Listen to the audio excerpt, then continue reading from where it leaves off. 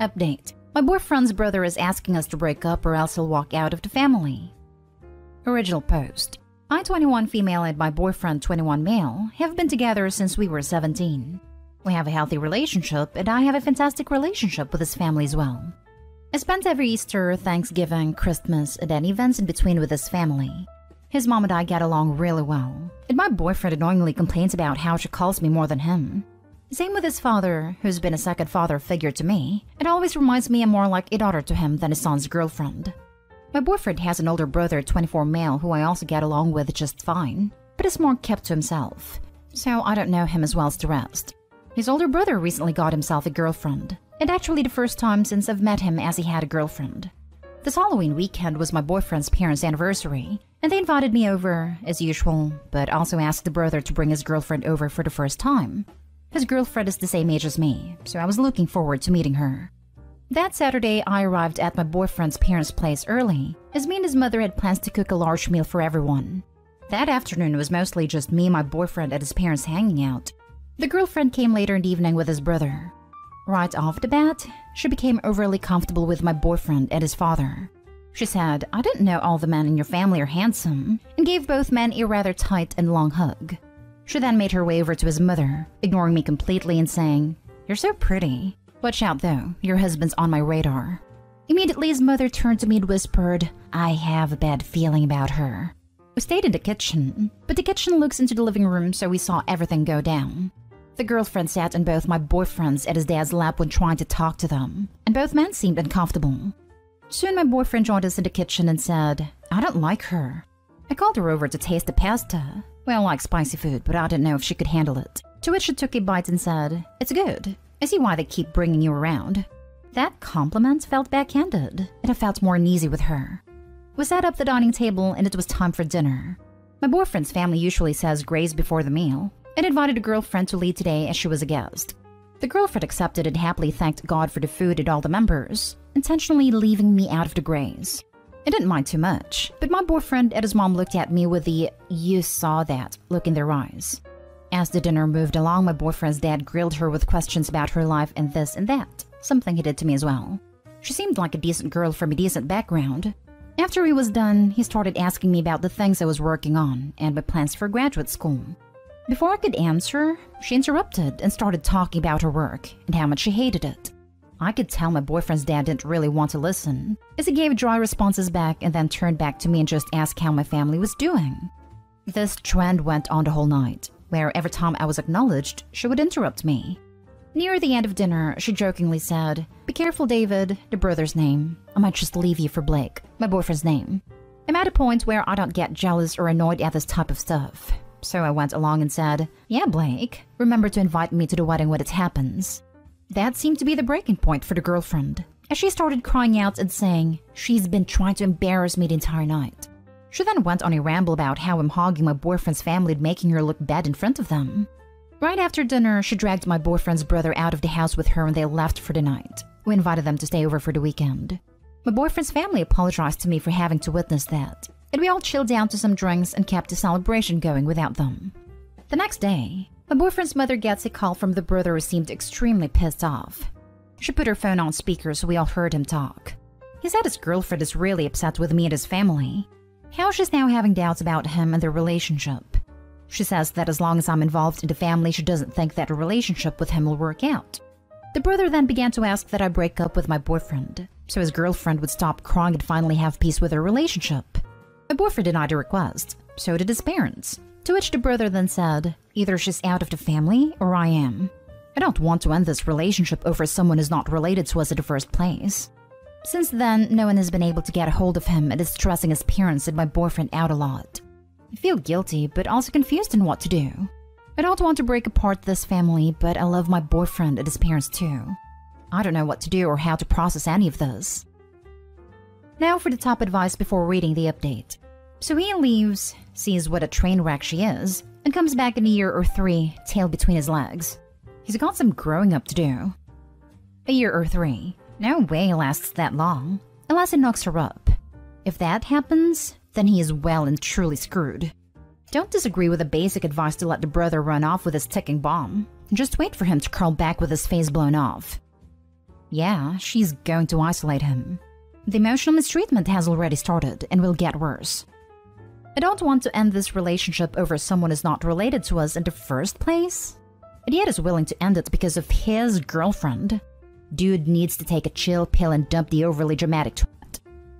You hope the brother sees sense and dump this crazy lady. Don't you dare feel guilty. You did nothing wrong. And give your boyfriend's mom and dad a hug. It's wonderful when you find a great family. Sounds like they got your back. Don't engage. The girlfriend is clearly disliked by the entire family. The brother is clearly desperate for the first person that showed him some attention. She was grossly inappropriate and made everyone uncomfortable. Leave yourself out of it. The brother will stay away, realize she's insane, and not worth having zero friends or family for. And now for the update. Thank you for the response. I feel reassured knowing I'm not selfish to stay with the family, and I plan on keeping things how it is and not letting my boyfriend's brother or girlfriend take control of the situation. An update on the situation that sort of gives me more clarity on why everything happened. This morning my boyfriend's mother got a hold of his brother and we all went over again and sat down together. No girlfriend this time. The brother seemed to calm down a lot more and apologized for the commotion the other night. However, he's still backing up on my boyfriend and us breaking up for the betterment of his relationship. There was a lot of back and forth between my boyfriend and his brother. A lot of what he simply chose to stay out of. His brother got angry again. And right before he left, he said, "You can shove that ring up your bottom, don't think about inviting me to the wedding." He left after that, and the room got tense. So my boyfriend opened up to me about something. Basically, he planned to propose to me. Not now, but he bought the ring a few months ago and told his family, including his brother, about it. He said the tension between his brother and him started the moment he told him he planned to propose to me. I didn't know if I should be happy my boyfriend wants to marry or upset that this was sorta over a ring. Now I'm still confused on the girlfriend's behavior, but I think I can safely say that beyond a girlfriend, a big reason the brother was upset was over the fact me and my boyfriend are gonna get married. That's the update for me. Also, a lot of people ask about my boyfriend's older brother's dating history, and I found out this was the first time he dated someone since he was 16. He's 24 now.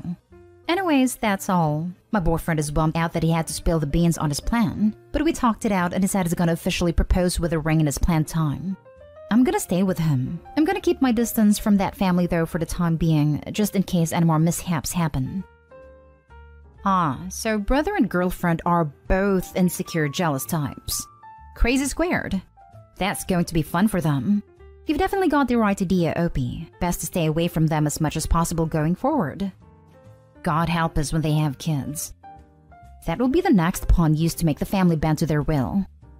You don't need to distance yourself from his family because 1, they like you, and 2, when you get married, they'll officially become your family too, although you pretty much are already.